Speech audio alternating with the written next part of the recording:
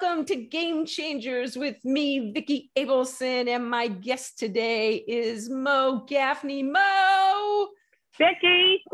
Hello, Mo! Hello, darling girl. I'm so glad that you're here. It's good to see you. It's good to see you, you know, too. It wouldn't hurt if you could age a little, that's all. I'm just saying. You know, people aren't going to be, they're going to think you're a vampire or something because you always look the same. It's all fake. I am so good with the filters. You know, when people see me in real life, they go, "Who the fuck are you? What'd you do with Vicki, you old hag?"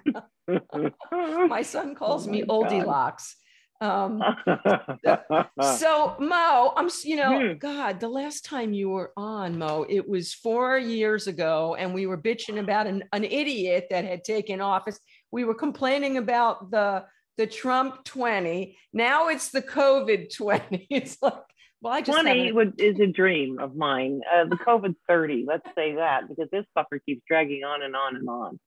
Oh my God. And you know, you're the perfect person to have on now because well, you're not on social media much, but you are an activist. So if you're not doing your activism through social media, how are you? We have to get out the vote, Mo. This is not funny. Yeah.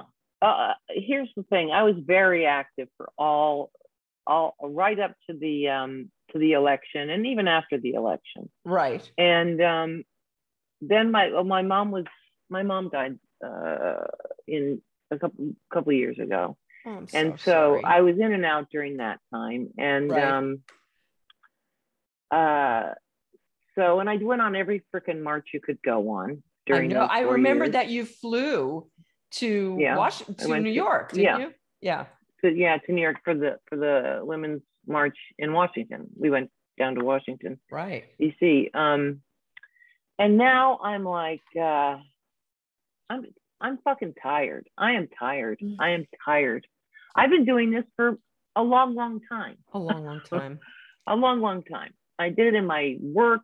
I did it just as as myself, and I did it, and so I needed a break, you know. And now we have this recall in California, so I will be gearing that up a little bit more as we get closer to the 14th. But so we're pretty close. So please tell people why they need to vote.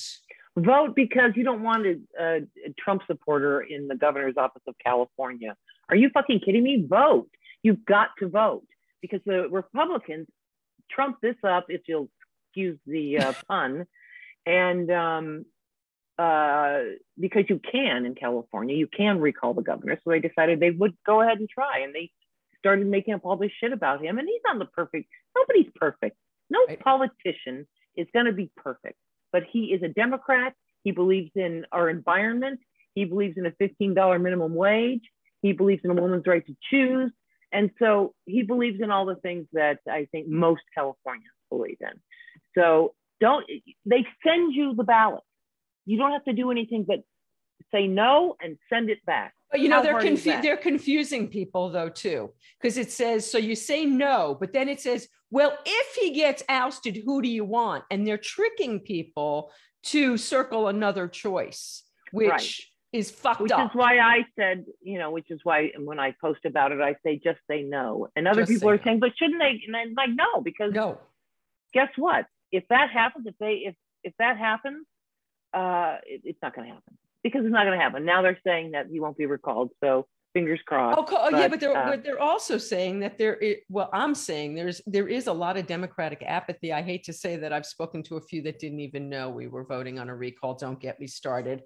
And so, but the ramifications is not just what will happen in California. What can happen, Mo, if a Republican becomes the governor? Well, he will appoint a freaking Republican senator for Dianne Feinstein, who obviously is not going to last forever.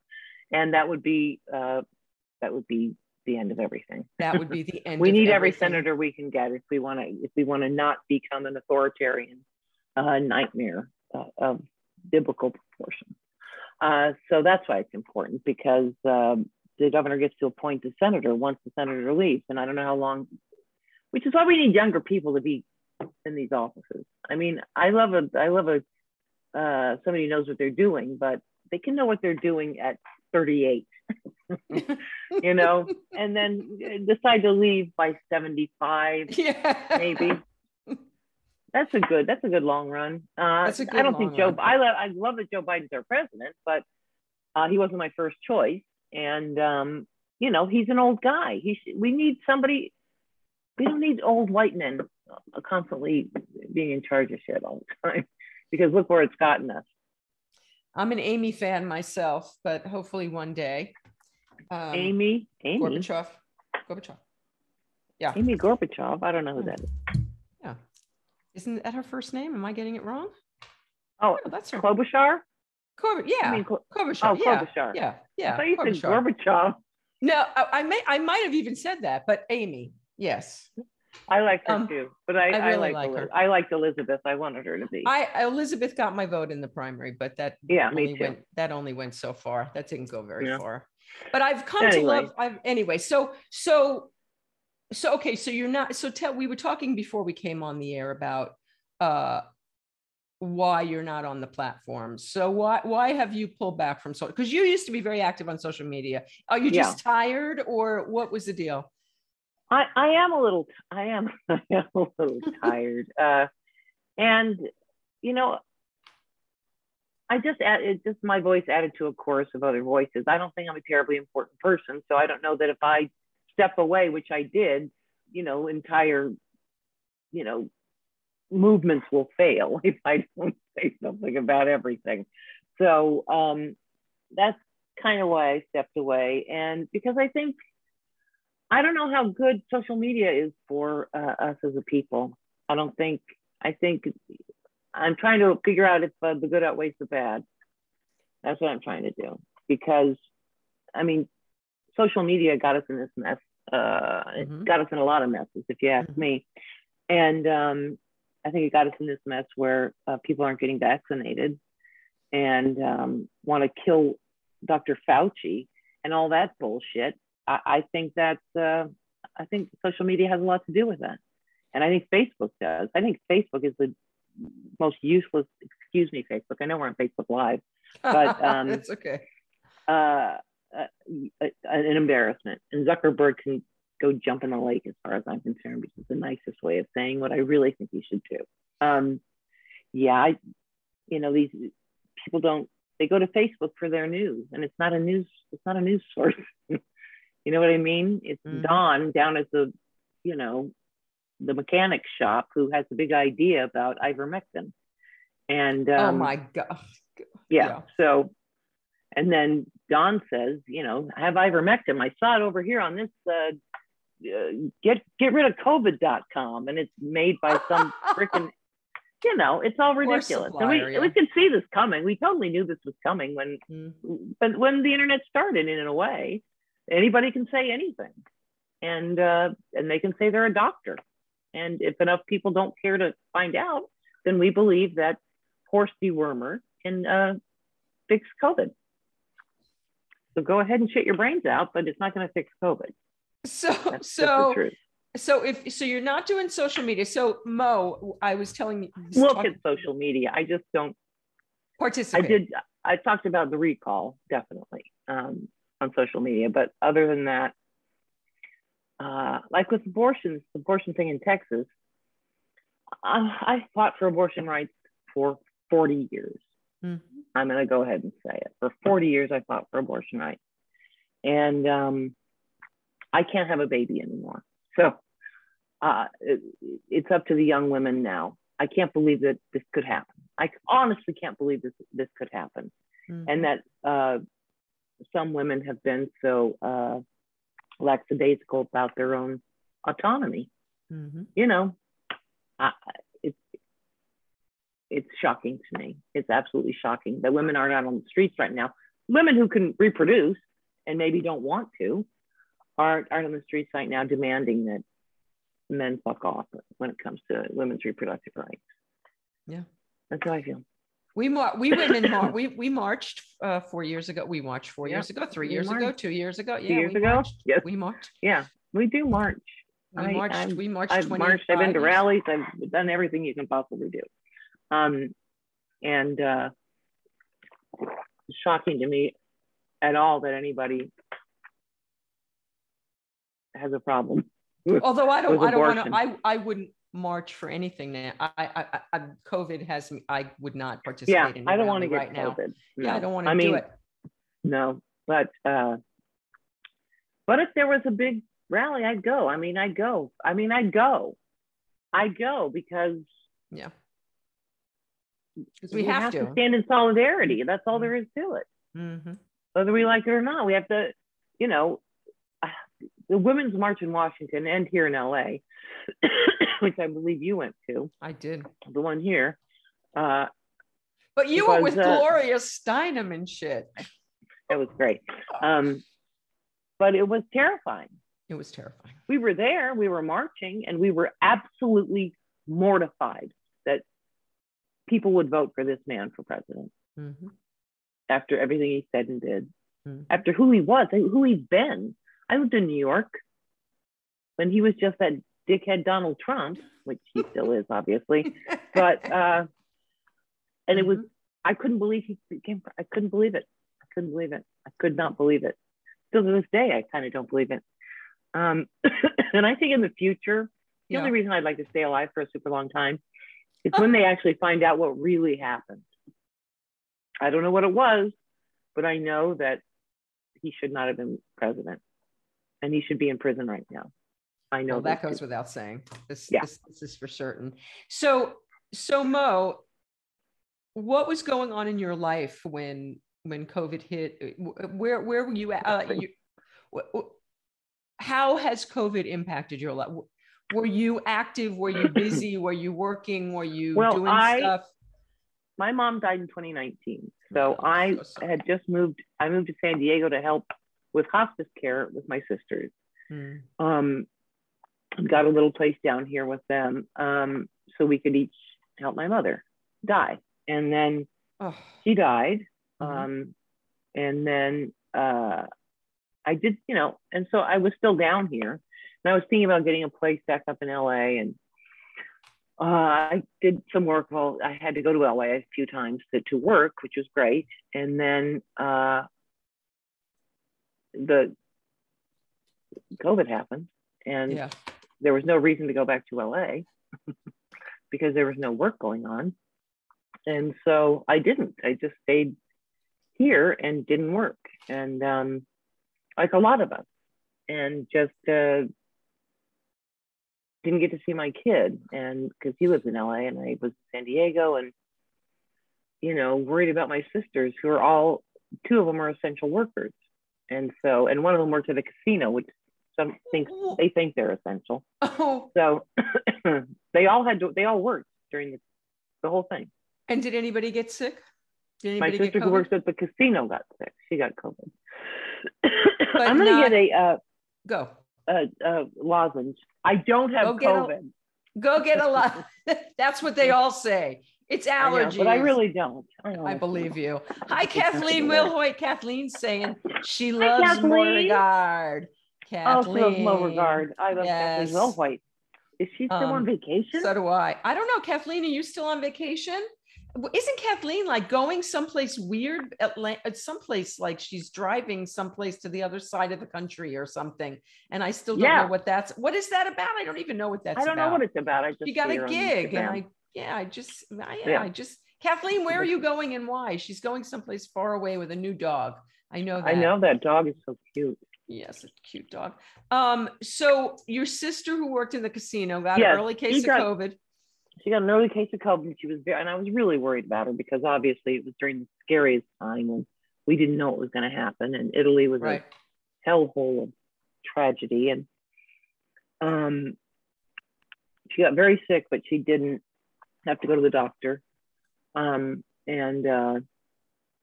I have a sister who works in the hospital.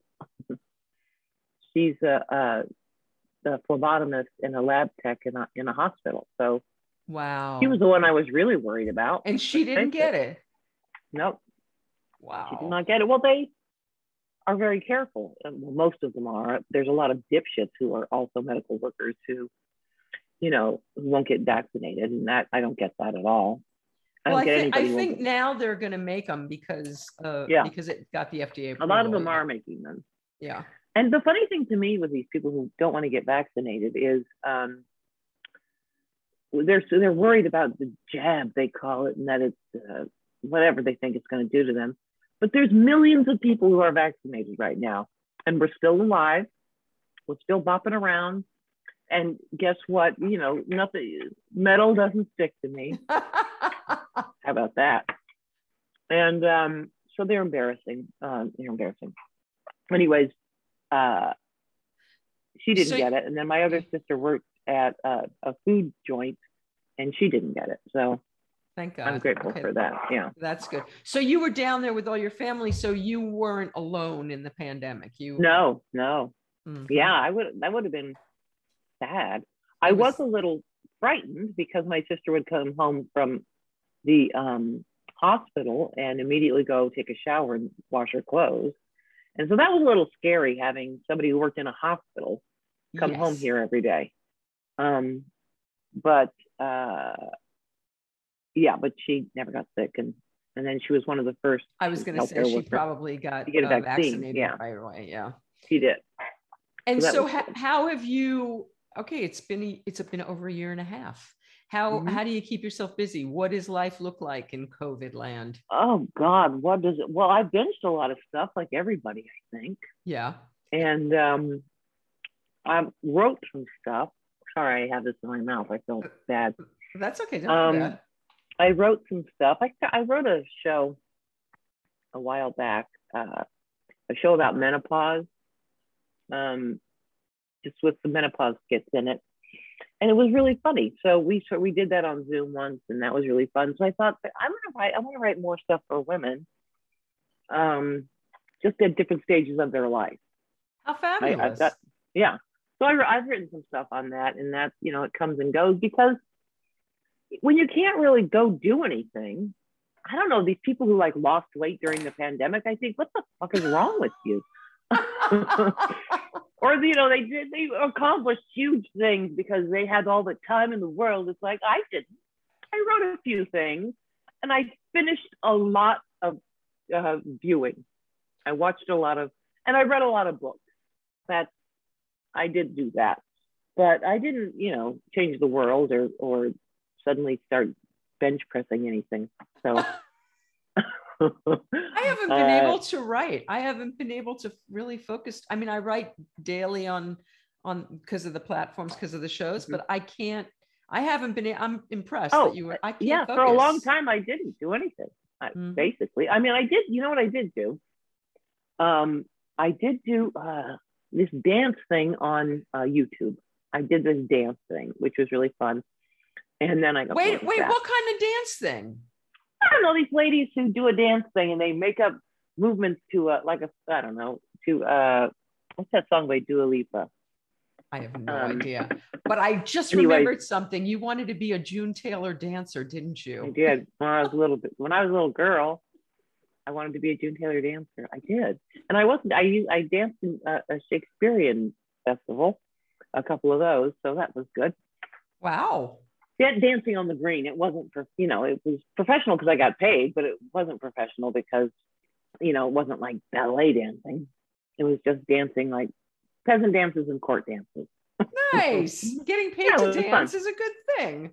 Yeah, it was really fun. That's a good thing. But this other dance, it's just ladies that make up, and so you can move around, because I was absolutely not moving an inch. And I had to start before my body just became, spread out, and then I couldn't walk. A friend of mine's Fitbit said that he had walked 16 steps in a day. Just literally to the bathroom, to the bed, to the bathroom, to the bed. That was it. Yeah. 16 steps done for I'm laughing, but it sounds really familiar to me. So since we're here, before we go into the Mo history, so tell me a few things that you've binged lately that you've loved. Anything you've loved? Jesus. Name a show.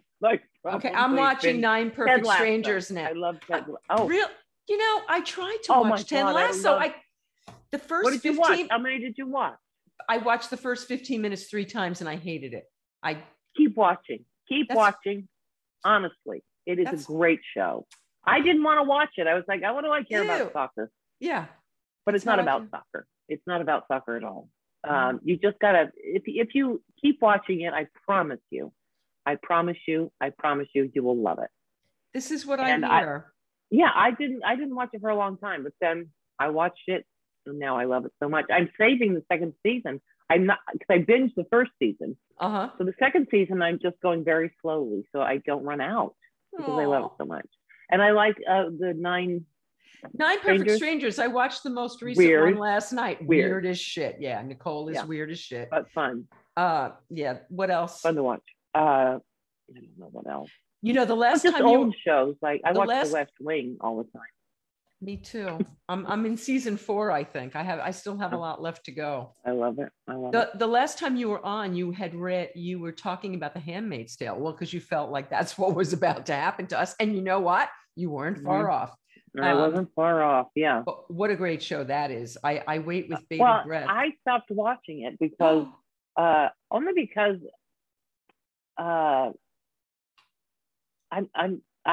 I don't think it's like I didn't watch the thing with Kate Blanchett about Phyllis Schlafly. It's like, I don't want to be reminded of that bullshit. Yeah. I don't. I'm not interested in going back there. It's too soon, as you say. And it's a little too soon for me. I read Handmaid's Tale and I really like the book. And they're looking back on this sort of quite weird time in our history. That's what happens at the end, basically. And this Handmaid's Tale is gone from the book, and so I stopped watching it.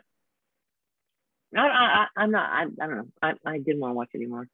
Yeah, it's brutal. It's like the most brutal thing to watch. I don't want to watch it. No. Yeah. No thank you. So are you watching mostly comedy? No, I also like a lot of British shows, like Vera. Have you watched Vera? No, I don't think so. Okay, I'm writing. Oh my God, Vera. I'm writing down Vera. I don't know if you have Acorn TV. I don't know if you have Acorn. Oh, somebody asked me about a show on Acorn. No, I don't have Acorn. I'm going to have to subscribe to it. It might be on something else. Okay. It might be on something else. But I love Vera. I love all those sort of English, like crime shows. There's another one. What's it called? It's all about. Did you watch Halifax? Whatever the. What's the first part of the Halifax title? Oh God, I love it so much. Well, yeah, I know. I can't remember anything. I got to tell you a story real quick. Go ahead. Okay. I'm at the grocery store. And this was a couple of years ago. And I'm buying. Last Tango in Halifax. Sorry. It's fabulous. I saw the first. Yeah, I love that. I love those actors. Yeah. So I'm at this grocery store and I'm buying like lean cuisines and stuff like that. And the guy in front of me is buying a lot of meat. And so I said to him, I was like, oh, looks like you're having a big barbecue. I'm just going to go home and and I couldn't think of frozen dinner. I could not think of that. So I said, like this, oh, looks like you're having a barbecue. I'm just going to go home and have a oven meal. An oven meal. I had to say something. Everyone was waiting with bated breath about what I was going to have. They don't go in the oven. They go in the microwave. I know. But now we call them oven meals because I couldn't think of the word. Well, I can't think of really what I watched. I just watched a lot of things. And I like crime shows. So I'm watching season dramas. 6. So I'm ending season 6 of Bosch, which I hadn't seen the last. So I have one more season. I read the books. I don't. Oh. A lot of times, if I read books and I really like the books, I can't enjoy the show because they get stuff wrong. And I think, it's like I really loved The Rook. The book. There's a book called The Rook and Stiletto, by Daniel something.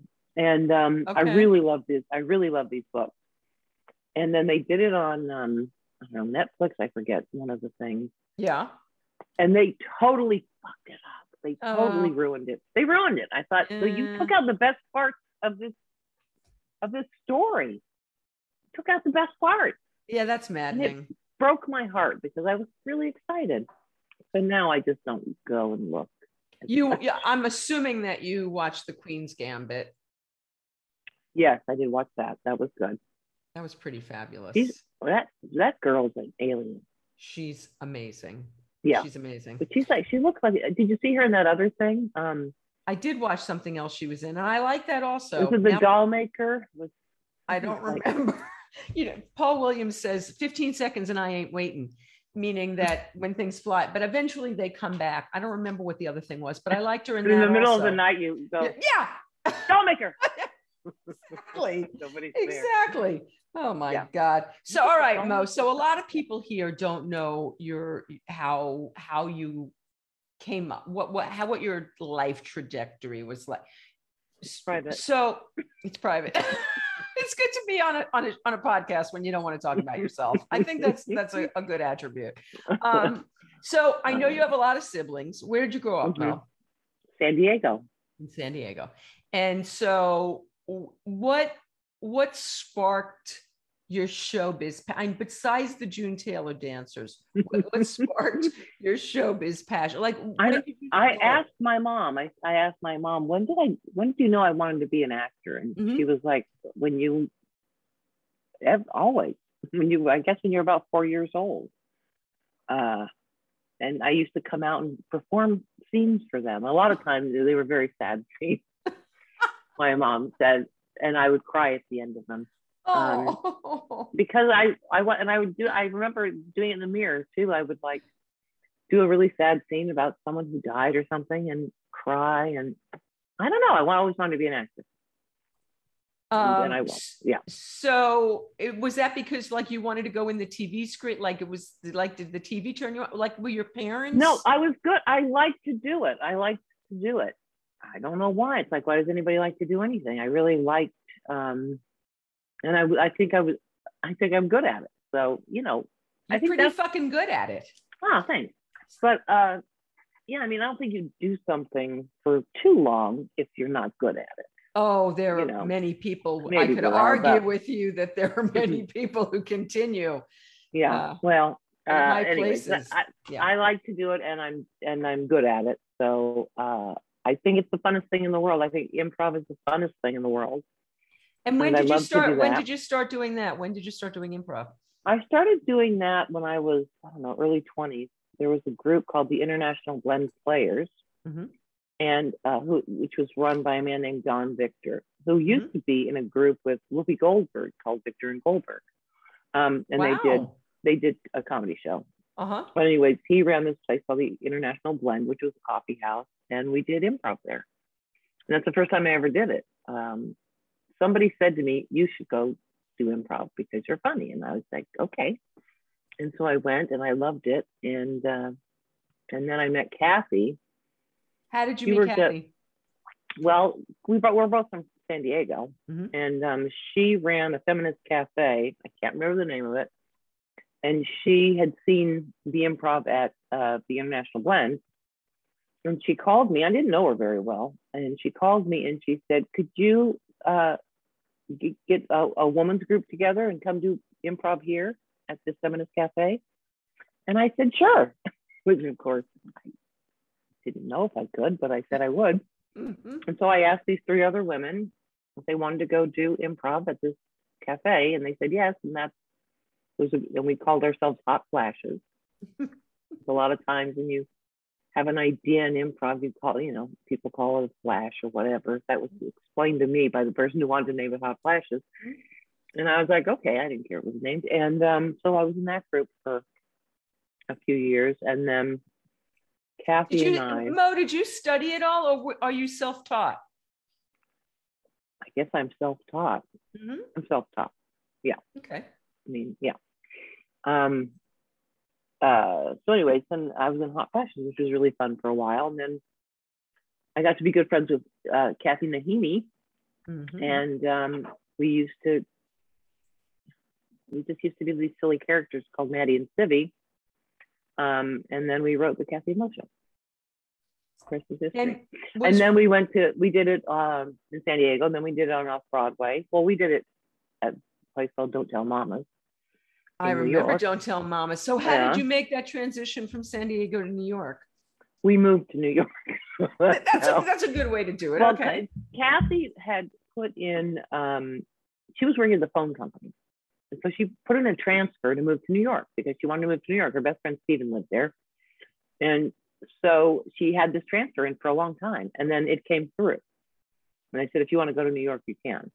And so we're driving and she said, my transfer came through. I can go to New York. Do you want to move to New York? And I was like, okay. And that was pretty much it. I moved to New York. To be young. Totally unprepared. Yeah. But that's how we got to New York. And then we did our show at Don't Tell Mama. Our friends had worked at Don't Tell Mama and did a show there. Steve Gunderson and Melinda Gelb.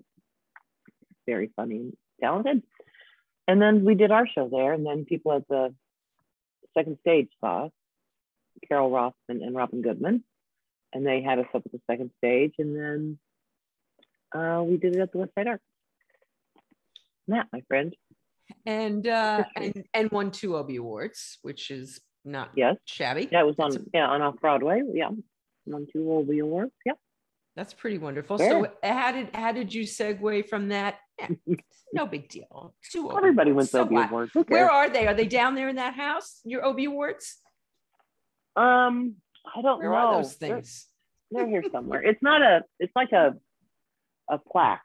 It's not like a thing. They It's give not you a statue thing. a framed thing that says this is an Obie Award. It's here somewhere. I don't know where. I should know where that is, right? But I have no idea where it is. Well, it's all right. You got them. That's all that somewhere. matters. Yeah, they're here somewhere. So how did Obie Awards and Off-Broadway turn into television? Because both of you ended up doing that. Yeah. Well, after the show, we went and did the show in San Francisco. Mm-hmm. And what year is this that you were doing the Kathy and Mo show? What years was this? Oh, back in the 1800s. No, it was 89, 90, I think, around there on Off-Broadway. That was like the last. And then we did a tour, but our tour was just a sit down in San Francisco. So we went to San Francisco for a few months. And then I came back to New York. I guess I'd been in a movie by then. Or something, and then somebody asked me if I wanted to do a show called talk show on Comedy Central for women, and I said, and be the host of it, and I said, yeah. And so that was called Women Aloud, and it was on fabulous show. It was on Comedy Central, and that was really great to do. And then I went and did Ab Fab because somebody named Ruby Wax is an English actress and writer, comedian. She's not English. She's actually American, but she's practically English by now because she's lived there forever and married an English guy and has English children and had English TV shows. And she saw me in the Kathy and Mo show and asked if I would do something on her show called The Full Wax, which was a TV show in Britain. And she wanted me to be an American reporter. And so I filmed all these 5-minute segments as Kathy Turner inside America, so you don't have to be. Bye-bye. So that I did those for her, and that's how I met Jennifer Saunders, and that's how I did Absolutely Fabulous. And then that's pretty much it. All sort of went from there. I want to roll back a little bit when you were doing the talk show on Comedy Central. You know, back in those days, it wasn't so common for them to acknowledge that women are funny and to give them a platform, right? All of that. So what was it like at Comedy Central as a woman talk show host dealing? Were they respectful of you and all of that? Absolutely. It was absolutely great because I had great people working on the show. And we had Nancy Geller, who was our like liaison to not HBO, Comedy Central. And we just did it, and it was really good, and it was really funny. We had all it was we'd have a topic, and then we'd have comedians on about it and an expert on about it, and we did everything from abortion to racism to everything you can think of. Every issue you can think of, basically, we did a show about it, and it was fantastic. It was I guess we had a couple of male comedians on about things, but mostly women. And then the expert could be whoever was the most expert, man or woman. And it was a great show. It was a really great show. And The only thing was that we would do like 30 or 60 at a time, 30 at a time maybe. And then we take a break. And during that break, people needed a job. So they would go do other things. And so then when we did it again, some people wouldn't be available. So, you know, I decided to take a job in LA and do a show called The Mo Show, which. So tell us about The Mo Show. Yes. I was a talk show called The Mo Show. It was in the daytime, and it was on Fox, not Fox News. It was on like Fox. And there's my dog. I see your dog. It's Frank. Frank? He's an annoyance. Yeah, Frank. Frank is cute. Anyways, so I did a show called The Mo Show, and they wooed me out to do it and said it was going to be like Women Aloud. And I was like, great. But then it wasn't, because we took a stance on Women Aloud about things. We said, this is what we think about this. So racism bad, right? Things like that. Abortion, oh, yeah, you didn't get to do that on legal. Fox. Yeah. So, I mean, this was not like Fox News Fox. This was like just Fox that, you know, that had nothing to do with that business. I mean, but it was more the people who ran the show kind of wanted me to, for instance, we wanted to do a show about gay teens.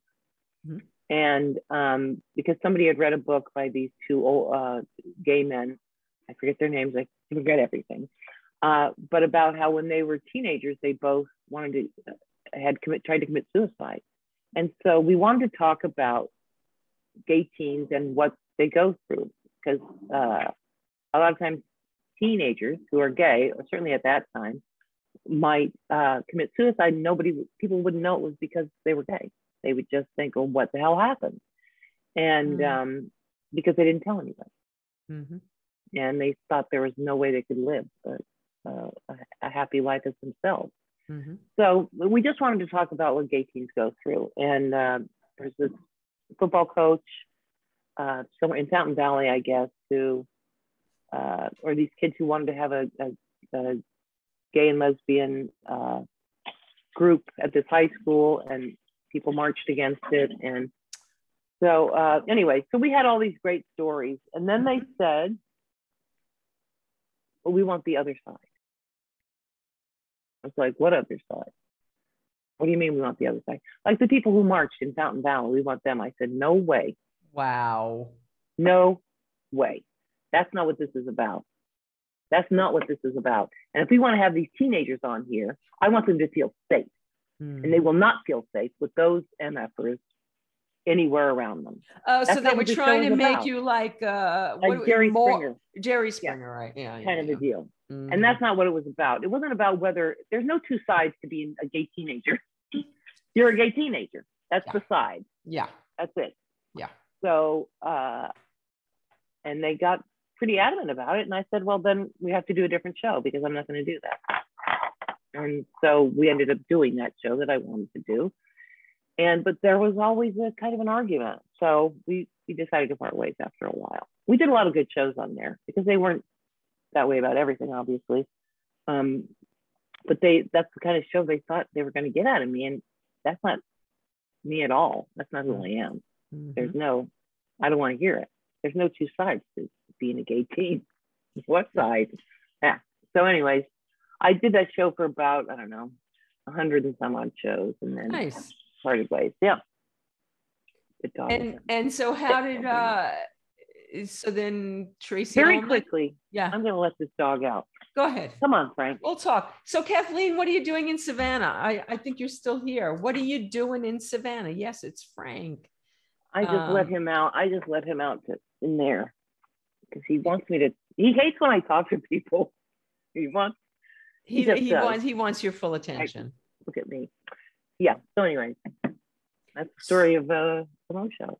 So that was the Mo Show, and then from the Mo Show was next. I know you did Tracey Takes On. I did do Tracey Takes On. That was great. Great fun, because there's a lot of improv on that show. Because she's so freaking funny. And I played Dusty Rhodes in a few shows for her character Erin, who was like a folk singer. And I met the Roaches, who are their sisters, their singing group, and they're so cool. So I love doing that show. It was really fun to do. And I love Tracey Ullman. Yeah, so I did that. God, I've done a lot of stuff because I'm older. Dirt is. I don't want to talk about it. I just got a senior discount at a. She said, "Are you over 61?" I said, "Well over. Yes. Yeah. Give me the discount. Let's bring it on. Okay. There's a good side to this." Yeah. And so then on the original Mad About You, but also on the reboot, you're on the reboot too. So isn't that fun? So yeah. So what was? Love doing Mad About You. I love that show. I love those people. I love them. I love Paul and Helen. But I especially loved a lot of people I got to meet doing that show. I mean, I got to meet and work with a little bit Carol Burnett, who's a genius, and always one of my idols. And that was more than I could ask for. I got to work with Sidney Pollack, who played my therapist. I was the therapist on that show, and he played my therapist, which I thought was kind of funny. And I loved doing that show. They were really nice to me. That was nice. It was nice when people are nice to you. Oh my God, that's my phone. There she goes again. This is one of the funniest interviews. I turned it off. I'm so sorry. And you're like, oh no, it doesn't. Look, we're on Facebook Live. Who gives a fuck? It doesn't matter. It's like, who cares? In the live world. Yeah, we're just but I love doing that show. And then that's the last job I did before the pandemic. Okay, so what was it like? I went to like the SAG thing when Paul and Helen came to talk about the reboot, and they showed the first, and it was like, again, it was like my life. I used to think that they used to come into my living room and tape Gabe and I in our lives because we felt like we were Paul. We felt like we were Paul and Jamie. And then the reboot, their daughter goes to NYU. My daughter went to NYU, she's following her to school. All of this shit felt very familiar. Mm-hmm. So did it feel familiar? Did it feel different? It felt different, and it felt familiar because I was there still after all these years, let's face it, and they're just as funny, and a lot of the same people came back, and I got to see them, and it was really fun to do. It was nice to be asked back to that. Yeah. That's really lovely. Are they gonna do more? I mean, I know it was just before the pandemic that was going on. Yeah, I have no idea. So Mo,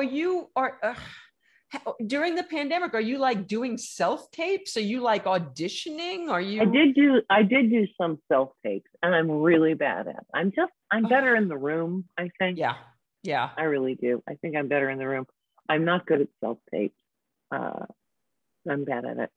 I've never been hired from a self-tape yet. So that'll tell you something where we're headed. Mo's not going to work anymore. I did work. I worked a couple of weeks ago, but that wasn't from a self-tape. What'd you do? A show called Single Drunk Female. Really funny. I like the really title. Funny. Yeah. Really funny creator and really funny actors in it. And Trayvon Free, who just won an Oscar for a short called Two Distant Strangers, directed it. And so that was really fun. It was really fun. They were fun to work. They were these younger gals who were very funny and fun to work with, and just dear people. And everybody was great. It was so fun to be. The only thing was there was a lot of masks, obviously. Okay, so how did that? You were obviously with other people at performing. Yeah. So what kind of COVID protocols did they take? Did you feel safe? Well, I'm vaccinated. Right. So I was okay. Mm-hmm. But and then they tested you. They test everybody all the time. I was tested altogether maybe 6 times. And so I had to go, and there was a COVID case, but it was nowhere near us.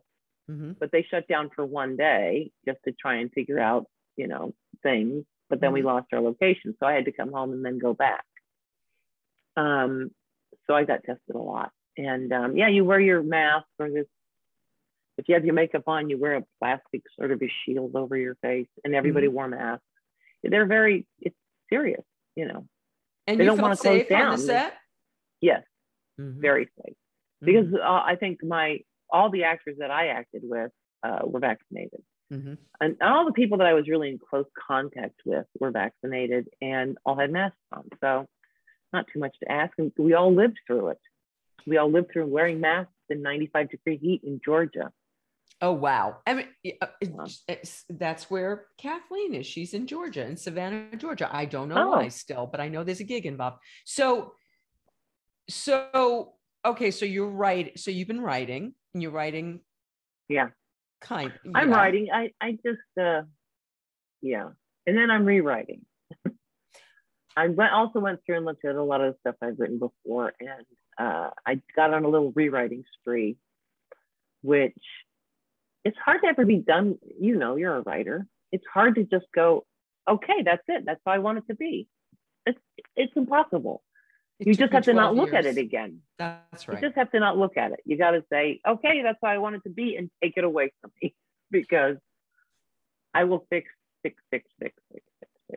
It's crazy. You were working on, you read here in my living room something very autobiographical. Mm-hmm. Have you worked on that? I have a little bit. That was really powerful and wonderful, and I hope you go back to it. Yeah. Well, since it is personal, it's about my family. So it's like, even what, I don't know. Yeah. You know, it's about people you know. You can't just say, and you know, anything you want, because they are alive. They have lives, and maybe they don't want it to be known. So talking about my childhood is one thing, because you know, we're all kids then, but as grown-ups, it's a different thing. So I did more of when I was a kid, because a lot of stuff happened. We're a big, raucous, drunken, drug-addicted, you know, Roman Catholic Irish family. So you know, we haven't talked about this, and I didn't ask you before we came on the air if there's anything you don't want to talk about, but I'm a sober woman, and Me too. Okay, so did you have a bad bottom? Why did you get sober? I got sober. My brother got very sick and almost died, and that's when I found out. He had pancreatitis from drinking. And I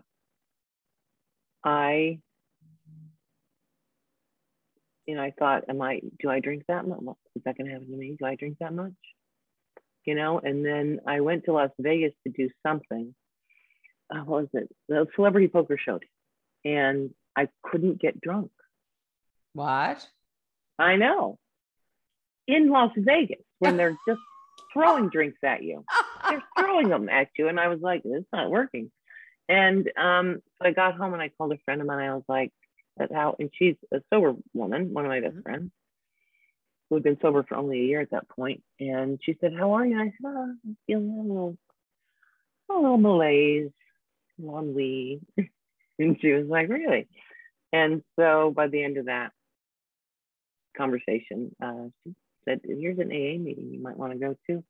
And that was it. So I wasn't at the, you know, living under a bridge or anything. But I did feel hopeless, and like, I didn't want to turn out like people who continue to drink themselves to death. So I wasn't at the bottom, as they say, at the bottom of the elevator, but I certainly wasn't in the penthouse either. I drank too much, and I always tell people I guess it's been 16 years, something like that. And they say, would you like a drink? And I say, no, I had my share 15 years ago. I drank my share. And then if I drink any more, it's going to go into other people's shares. So you got sober in program. Do you go to meetings? Is that part of your life? I do. Okay. Always. Yeah. Go ahead.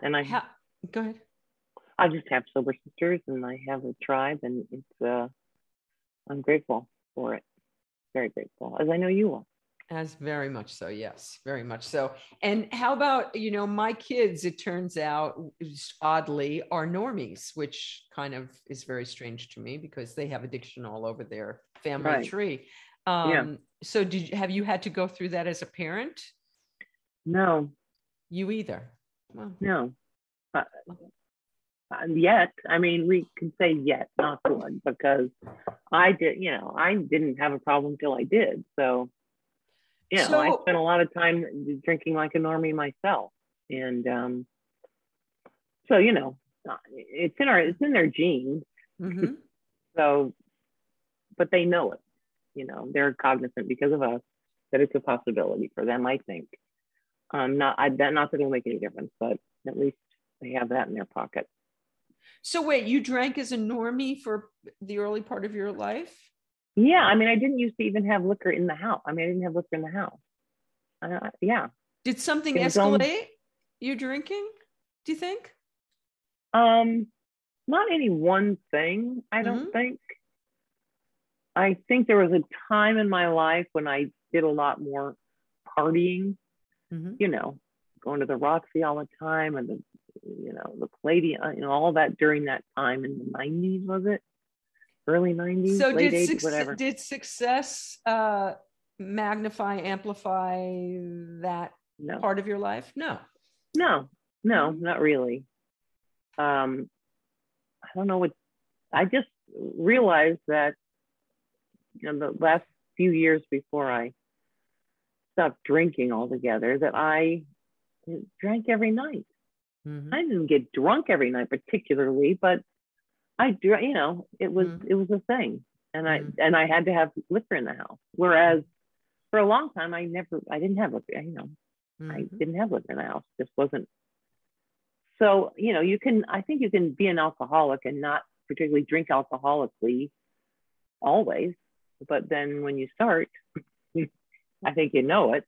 And I certainly knew it. So, yeah. Were drugs part of your story? They were part of my story. Were drugs part of your story? Yeah. But not, I wasn't as comfortable with them as I was with drinking. I'm going to say. I mean, I did cocaine like everybody. I smoked pot. But I've done mushrooms a couple times, but any of that stuff, any of the real hallucinogenic stuff, I wasn't interested in that much, yeah. So, yeah. So, big problem. So Mo, your life now, so you live with a sibling? Do you live with your sister? Yeah. And so what's your COVID world been like? Did you keep going to the supermarket? Yes. And ordered as well. But we used to go to the supermarket and then come home and wash everything down. Yeah. All the packaging. We used to do that. And I used to wear gloves to the supermarket too. Yes. And which is now you feel sort of ridiculous. But at the time it seemed perfectly right to do. And I kept as safe as I could. I was like the cop of it all. Everybody else was, in my family, a little bit not quite as coppy as me. Not quite as like, put your mask on and whatever. Don't stand so close to that person, or do you have your mask? All of that stuff. I was very cognizant of all of that stuff and kind of the boss of it. You were the boss. I don't want COVID. I don't want to fucking have COVID, which is why I wish everyone would get vaccinated. And except the people who can't because whatever, autoimmune or whatever they have, but they can't physically get vaccinated, or those little kids yet. But if you can't get vaccinated, you should get vaccinated. That's a patriotic thing to do. You're not a real American if you don't get vaccinated and help your fellow citizens through this. So I think a lot of people are very unpatriotic when it comes to their fellow citizens, other Americans. They don't care about Americans. They only care about themselves. And I think that's a pity. And, but they also voted for Trump. They did. Those very same people. Those many same of people, them, yeah. Yes. Those same people. Because he was all like, it's nothing. You can drink bleach, whatever. But, then it's this sort of disconnect in their brains, because it's like they'll say, it's because of Trump we got the vaccine so fast, but then they won't take the vaccine. So don't be so proud of him for that if you're not even going to do. You're not going to take the vaccine. You don't get the. He had nothing to do really, but even if he did, I would say, yay, thank you. That's one good thing he did. But then he didn't encourage people immediately to go out and get vaccinated. Mm-hmm. He didn't say the minute we get that vaccine, you people jump on that because it's important. He didn't, you know. No, he didn't. So Mo, how is your life? Has your life changed? You got that? When did you get the vaccine? Months ago? My second shot was, I got it as soon as I could. Mm-hmm. I went and checked every day. And then I was like, yay. So in April, I got my second shot. And so has life changed since you're vaccinated? Do you feel freer? All my friends down here were vaccinated. So we all got to get together, which we continue to do without masks on. And because we would go for walks with 6 feet between us with masks on. Right. But, you know, as soon as we could, we all got together. And so that was great. And I went to LA and saw some friends up there who'd all been vaccinated and without masks on. So that was great. And that's how it's changed, is that the people I know who are vaccinated, I feel comfortable, or did feel comfortable. Until you spoke to me and you heard about all the breakthroughs. Well, no, till the Delta variant and the other variants that have come down the pike, because there's so many unpatriotic Americans. Mm-hmm. That's what I'm going to call them from now on, because they act like they're patriots, but they're not, because they don't care about other Americans. They don't care about America. Mm-hmm. Americans are what makes America. That's all I'm going to say about that. There you go. So do you go to restaurants now? Do you go? No, I'm not a big restaurant goer. I was never a big restaurant goer. Mm-hmm.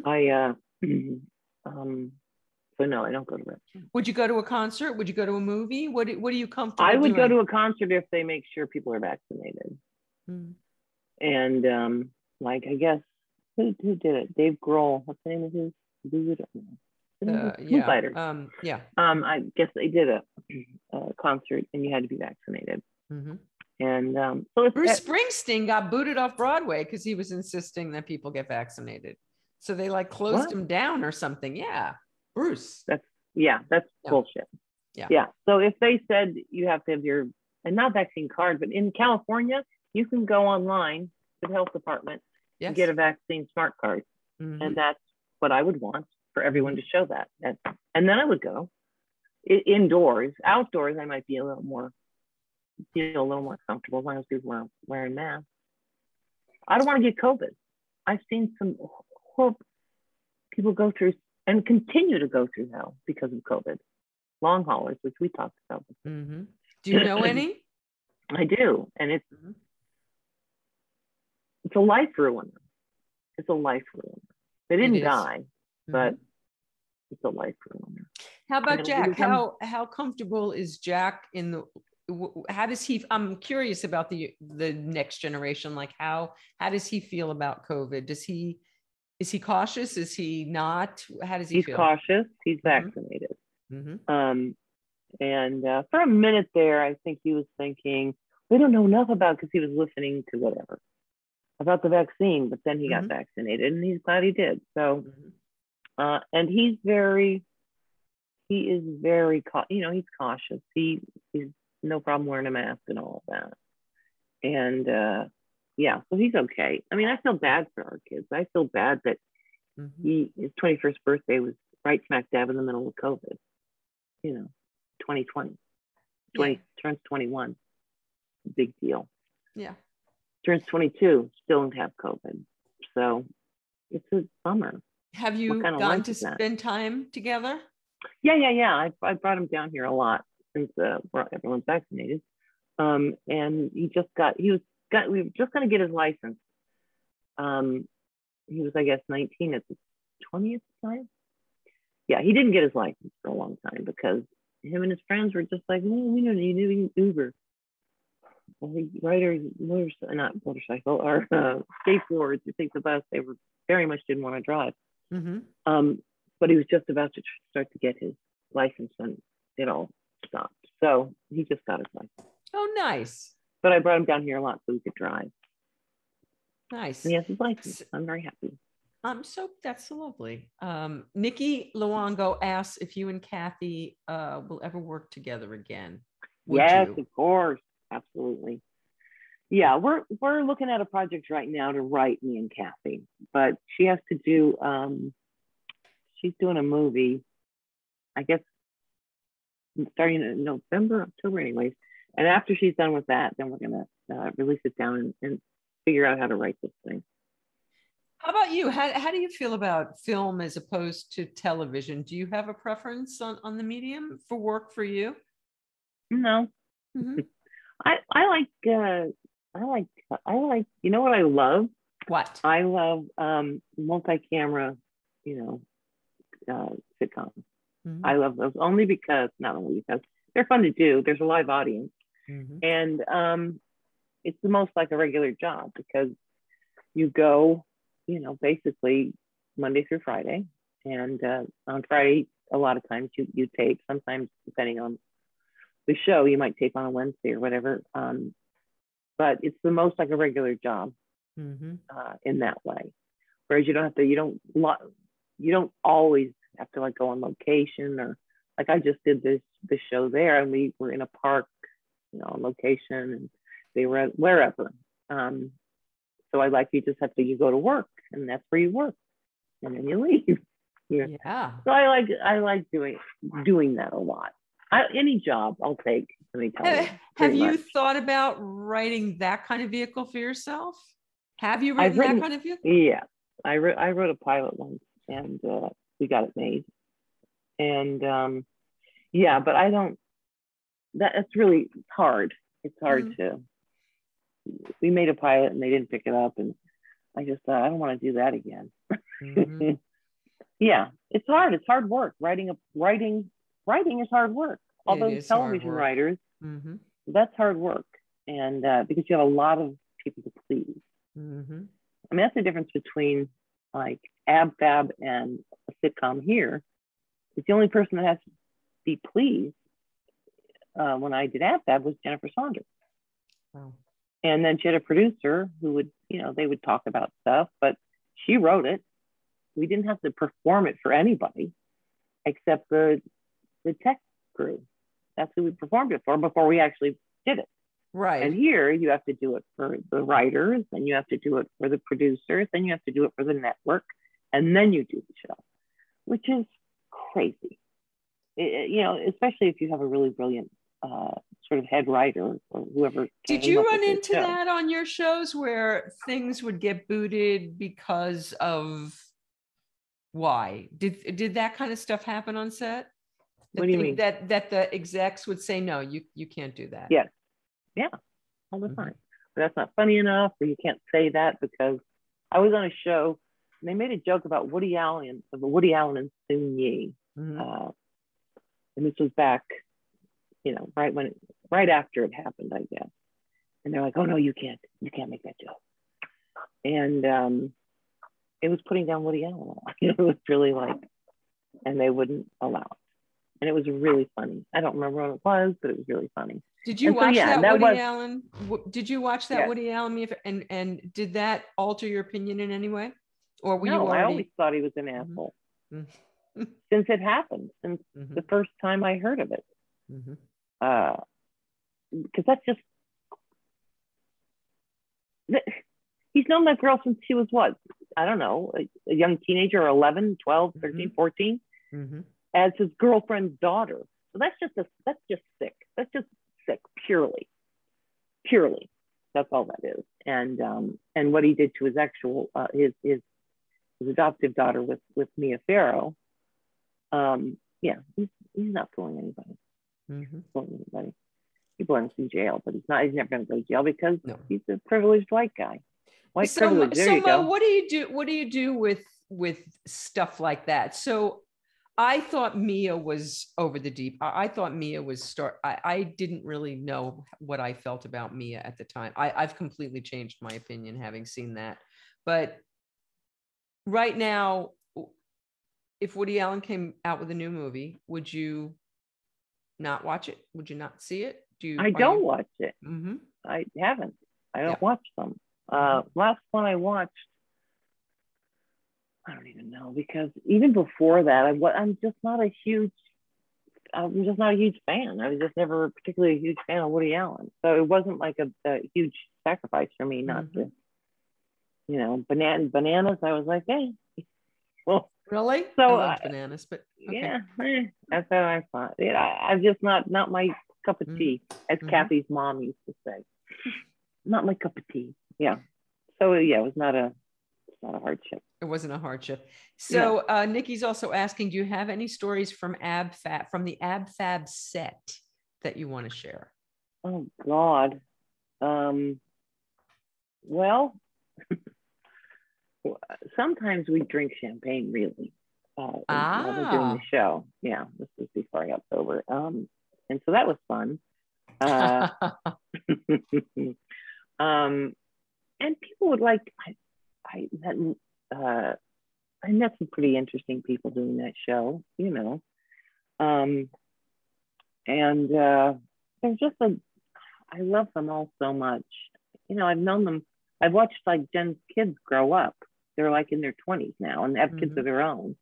And that's crazy, right? Because the first time I did that show, how long do we do this for? The first time I did that show, they didn't particularly know who I was. You know, nobody knew who I was particularly, except people in New York. And so she wanted me to play this character, Bo Chrysalis.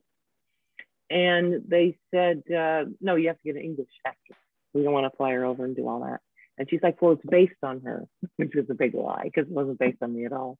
They were like, all right, we'll fly her over, but you have to put her up. So I met Jennifer, but I didn't know her particularly, but I stayed at her house. Oh, fabulous. For that first show.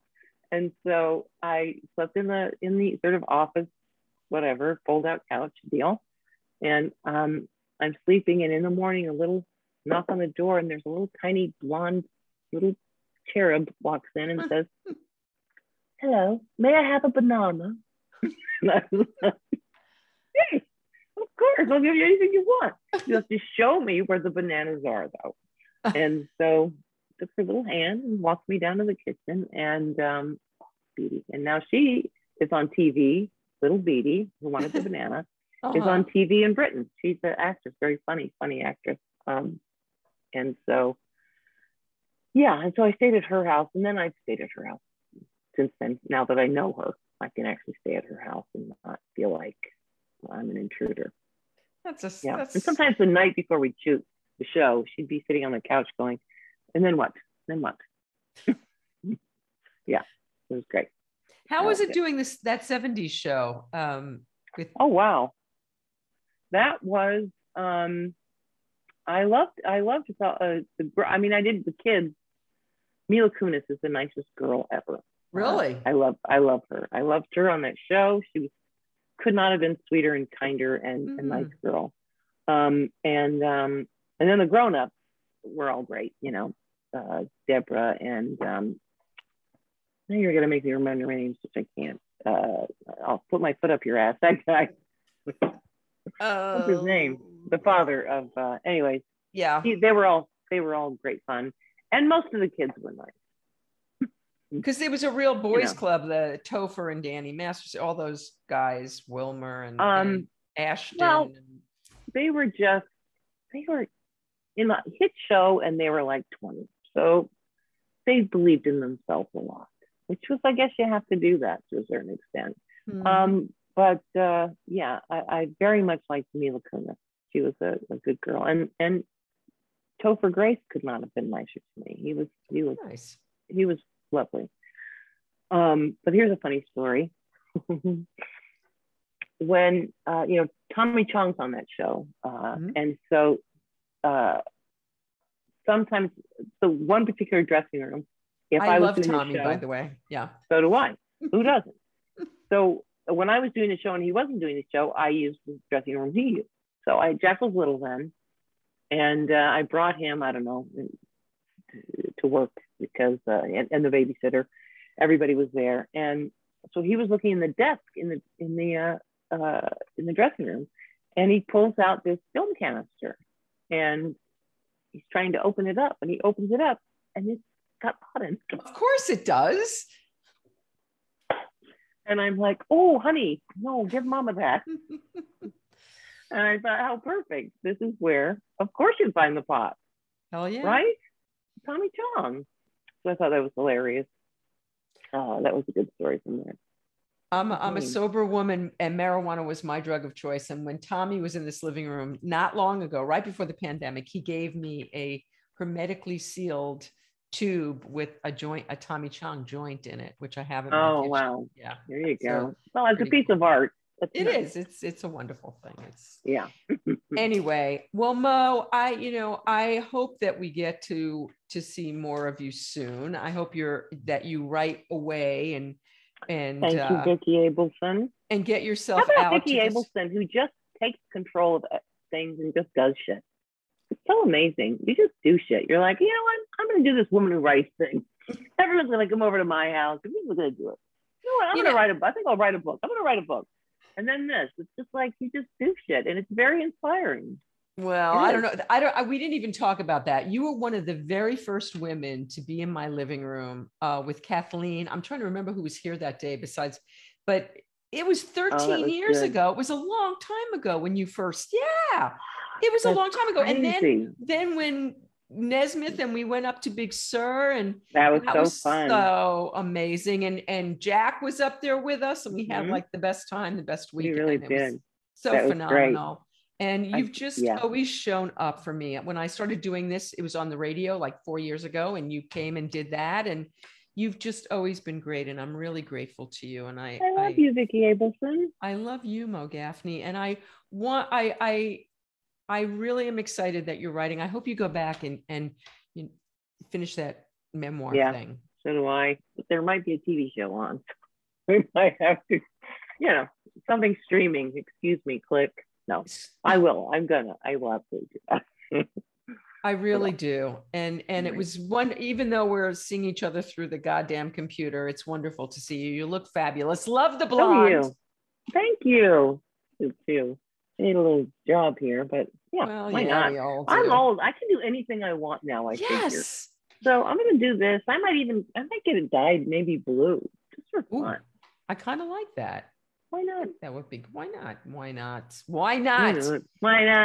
So I think the one thing I'm going to ask you to do is to get up there and get on your social media about getting out the vote, because it's so important. I will. There's so much democratic apathy out there that it scares me that they're just going to. Well, I'm pretty sure he's going to win, because you know how I know that? How? Because they're already saying if he doesn't win, it's voter fraud. Yeah. Well, so that's how you know he's probably going to win. Because they're saying if he doesn't win, So, I will do that. Do that thing. Do that thing that you do. I guess I should do it on Facebook too, which I never. You should do it. Anymore. I know you should do it on Facebook too. All right. I will. All right. Good. Okay.